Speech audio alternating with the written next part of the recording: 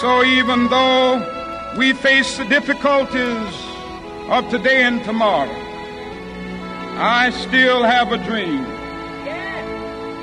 It is a dream deeply rooted in the American dream.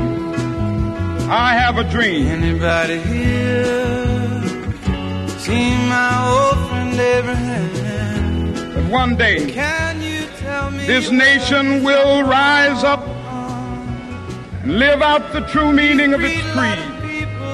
We hold these truths to be self-evident. You know, I just looked around and he's gone. That all men are created equal.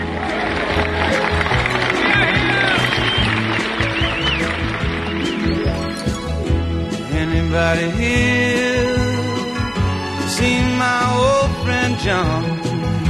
I have a dream Tell me where he's gone. that one day on the red hills of Georgia, He freed a lot of people. sons of former slaves and the sons of former slave owners will be able to sit down together at the table of brotherhood.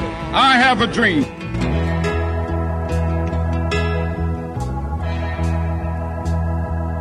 My 4 little children will one day live in a nation where they will not be judged by the color of their skin, but by the content of their character. I have a dream today.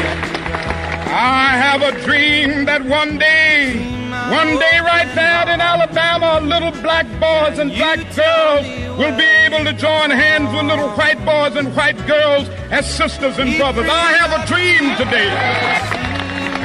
This will be the day. This will be the day when all of God's children be able to sing with new meaning, my country, tears of thee. Sweet land of liberty, of thee I sing. Land where my fathers died, land of the pilgrim's pride. From every mountainside, so let freedom ring. From every mountainside, let freedom ring. And when this happens, when we let it ring from every village and every hamlet, from every state and every city, we will be able to speed up that day when all of God's children, black men and white men, Jews and Gentiles, Protestants and Catholics, will be able to join hands and sing in the words of the old Negro spiritual, free at last, free at last.